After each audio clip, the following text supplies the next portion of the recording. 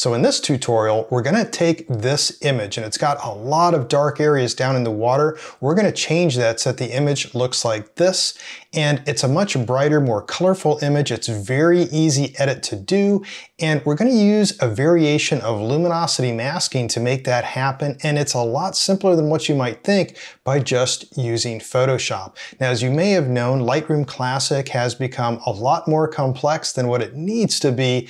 It used to be that it was a simpler alternative to avoid the complexities of Photoshop, but that has changed. So I'm going to give a brief introduction to how this would be done on Lightroom Classic. The results would not be as good, by the way, as what we can get out of Photoshop using fewer steps with a lot more flexibility and a lot easier to do overall. Now, the raw file for this is actually included in my course on professional exterior photography, where I go through in depth how to deal with this, as well as other edits that would be applied to this, and of course a lot of other topics as well that are concentrated on professional exterior photography. And that's one of the courses that I have in my series of real estate photography courses. And if you're not familiar with any of those, I have links in the description of the video so that you can check that out. Here though, what we're gonna do is we're gonna step through some of the edits here so you can see how simple it is to just use Photoshop to do this luminosity masking. Let's start in Lightroom Classic and just see what we would be up against to do this. Now, preferably, I would like to do some exposure blending, and that would be with something out of a bracket, just in certain areas that we would be applying this, not HDR, but just some exposure blending. But let's say that we just have this single exposure here. We'd be afraid of turning up the blacks on this, or maybe turning up the exposure, the shadows, whatnot, the brightness, because we'd introduce noise. But we're going to take care of that very easy in Photoshop, so we're going to have something very, very smooth. So in fact, if we take a look at the finished image, and that's over here, and if we take a look at that full screen and we zoom in at 100%, you can see that it's butter smooth in these areas that we're going to brighten up. So there is not going to be a problem using noise with using these techniques. But going back to our original image, one thing to note is that this already has a very good color base, and that's how we're able to bring out some very rich colors here. Nothing had to be done other than to get that color base using a very good camera and a good landscape lens, something that I really emphasize in my Pro Exterior course. In this case, I was using a Nikon Z5 and a 20mm prime. Don't take shortcuts when you're doing outside photos with a lens and camera. These are not going to be neutral colors compared to a lot of interior real estate photography, which tends to be neutral. Outside, you need to have that vibrance that people associate with. And it has to be natural, and that's what comes out of using a good lens. Also with that then, I also used the OEM workflow that I show in the course, where we're able to use a custom color profile for the raw file decoding using OEM software. Anyway, so this was a TIFF, but you can still use this on raw files if you want to try this and follow along with something else that you have. So first, to compare, let's take a look at if we were just to use Lightroom Classic. So the way that you would do it in Lightroom Classic is using the masking, which would be up here. Now, once again, this is not how I recommend doing it. I'm going to show you something much simpler, but just as an example, what you would do is you'd go up here to the mask, and for luminosity masking, you would select a range. You would then select a luminance range. And when you do, you'll get an eyedropper, but you can click anywhere, or you can also drag. For instance, I could drag a little area here and say sample that. Now, what it does is it shows me then the overlay of what it has selected. And you can change how that looks, and you can also then change the tolerance up here on how much of that's supposed to show through. So you can see here I'm adjusting just how much of that shadow area should be selected, and you can refine that as you need to with these sliders. Once you have then, you would then start changing things like, for instance, the exposure, maybe bringing up some of the shadows, but already we can see a problem. Don't worry about the trees and all that up here. Let's zoom in here a little bit and see what's going on. So here you can see, especially going here full screen, It did brighten it up some, but in the process, it really made some fuzziness out of this because it's just not working very well on what it's selecting for its luminance range. So you could take this and you could refine the mask further. So I could go back in here to masking, I could select this mask, and then I could use various things to subtract from it. But then after a while, you have this whole big mess of stuff that just gets overly complicated compared to what we're going to do in Photoshop, and also this just doesn't have the best results. So let's just back out of here all the way to where it was first imported, and then what I would do, get completely out of masking. Before doing anything else, all you would do is right-click and say Edit In, and then Edit in Photoshop. Once it is opened in Photoshop, the luminosity masking portion becomes extremely easy. All that you need to do is just go to the Select menu, and you want to select Color Range. Now, this may seem odd selecting color range because we want luminance, but that's what we're going to select. So select Color Range, and you'll see this dialog pop up.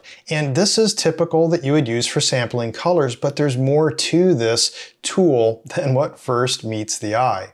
Up here, instead of select sampled colors, what you can do is click on that and you can select either highlights, midtones, or shadows.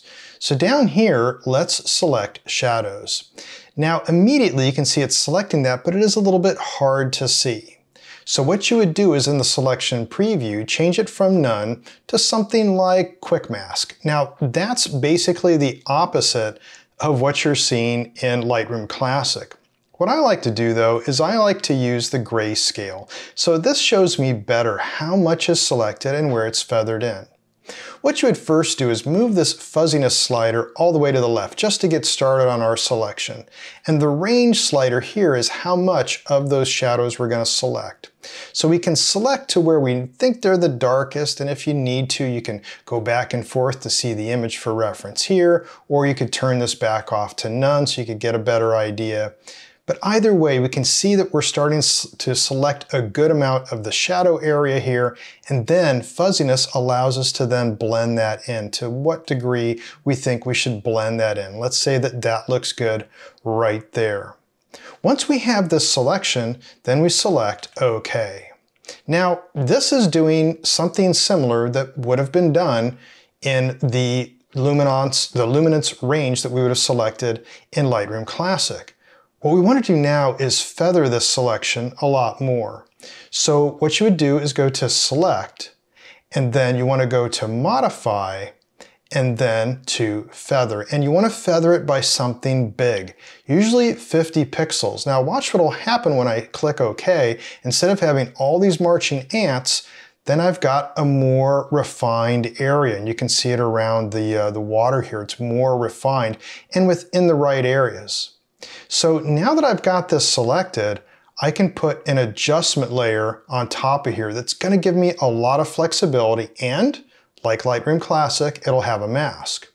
So I'm going to go up to Layer, and then New Adjustment Layer, and then a Brightness Contrast Layer. You can name it whatever you'd like. When you click OK, it'll make a mask with what we just selected. There is our luminosity mask. That's the beginning of it. The next thing is to use this adjustment layer to change our brightness. So we'll increase our brightness quite a bit. Let's move it up there. Now you can already see we're getting a better looking image when we look at the water down here than what we had using Lightroom Classic. But this is just the start of it. And you can increase this to whatever degree you feel you'd like. Okay, let's just collapse that for now. We want to get rid of all this up here. We don't need to apply it to that mask. Now, we can work off this mask, but a beauty in Photoshop is to be able to add multiple masks by simply using groups. And all you have to do is right-click on that brightness contrast layer. Then you can say Group from Layers. We'll name this the Loom group. That's our luminosity mask. That's all that it is. We'll click OK, and then we'll add a layer mask to that. To do that, I like to go up to Layer, and then to Layer Mask, and Reveal All. There's a lot of ways to do it in Photoshop. But with that now, and it's all white, that means everything is showing. So we can erase off that, but a good tool to use in cases like this when you're working with a landscape or you're working with exterior real estate photography is to add a gradient. Now that tool is over here. If you click down over here and hold, you'll see there's where the paint bucket is and then the gradient tool.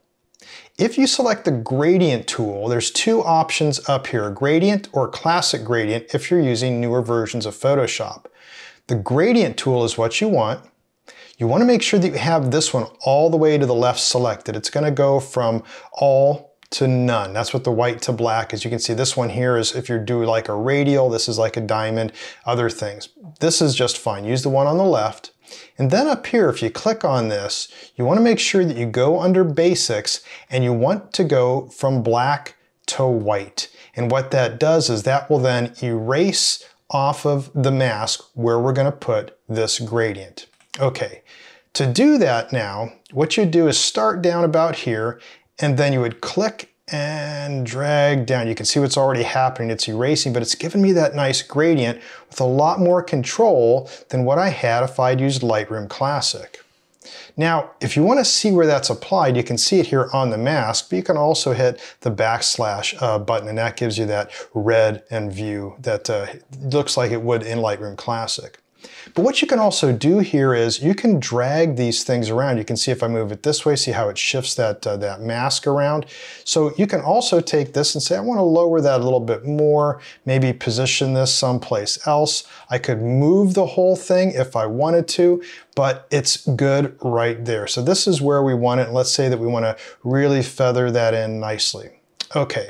So that's good, but we still have some other areas here. So what I would do is you would take the eraser tool. And with the eraser at about a 30% flow, now you can also erase off of this same mask. So you would just go across these areas that you don't want to have any of that applied. Now remember, it's mostly applied to the shadow areas anyways, so we don't have to really worry too much about the bright areas. To then see where this is taking effect and not, you can do shift click and there's the whole thing, and then shift click and you'll see it goes away. To see how we started, you can do alt click on the eye down here, and then alt click back. You can see there's still a lot here, so for instance, I would just take the eraser. 30% flow allows me a lot of feathering, and then I would just take and remove that there, and maybe a little bit here. So now that's looking good, but if we zoom in 100%, we're gonna see some noise. So let's go in 100%, and we don't have any noise here, but if we go down over here to where we really up those shadows, there's the slightest bit of grain. Now, is it really bothersome? Some would argue that it's okay, but let's clean that up. An easy way to do that is you would stamp your layers and then work with a smart object. Now, I know that may sound complicated if you've never done that, but it's very simple and I'm gonna step you through that. So, what you would do is at the very top, you would do Control, Alt, Shift, E. That makes a stamped layer. In other words, a copy of everything that was visible. Now, we can edit this layer, but the best thing to do so that you can go back and edit it further and revert any changes is right-click on that and say Convert to Smart Object. That's it. Being a smart object now, and this is something I really emphasize throughout my courses, is that when you've got a smart object, you have a history of everything you're going to do just to that layer. So in this case, what we're going to do, and we'll be able to see the history, is we're going to go up to Filter and then Camera Raw Filter. In Camera Raw Filter, you want to go to the Detail section. And in the Detail section, make sure sharpening is 0. And you want to bring noise reduction up to 100% and color noise reduction up to 100%. Now, you might think that's really pushing it, but when we go in here and take a look at 100%, it is a little bit soft in some areas, but we still have enough detail in the water. What's more important though is that since it's a smart object, we can change that later if we want, and also we're going to do some more masking. So let's just click OK. Once that's applied, you can see down here the smart filters that were applied. I could go back here and double click on, for instance, Camera Raw Filter. And there's our settings up here. I could decide to change this if I wanted to, but we'll just keep it there at 100 and we'll say cancel. Yes, we'll cancel all those changes. Okay, so now we can go in 100% and we can see that we have something that has a lot less noise, but it's applied everywhere. So what we want to do is to add a layer mask to this. So once again, go to the layer menu, go to layer mask, and then this time though, we'll go to hide all. Now we want to take a brush, and with the brush tool at about a 30% flow, you can go in here then 100%, and now you can brush in where you want that applied. And that's all there is to it. So this then gets rid of that noise selectively where we decided it needed to be removed. Now remember too, we only applied, since we were using luminosity masking, we applied within the shadow region of the tonal range. So a lot of this really doesn't need to be corrected. For instance, when we go over here and see the egret, now he's just a little corner soft because he was down here, but there is no noise there. There's no noise in these other areas of the image because they were bright, not selected, and because we also did that group mask on top of our luminosity mask. But you would just paint these areas in, and that's basically it. Then you could zoom out, you could see this is what we have. Now, we could go further, and in the finished example, I did remove the rose bush that was here, and then with a few other adjustments, the final image looks like this.